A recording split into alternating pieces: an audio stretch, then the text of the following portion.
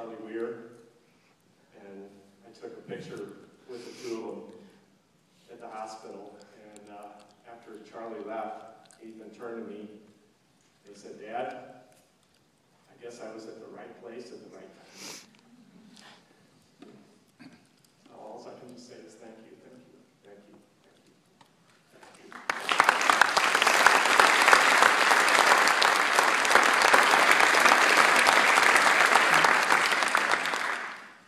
Thank you very much.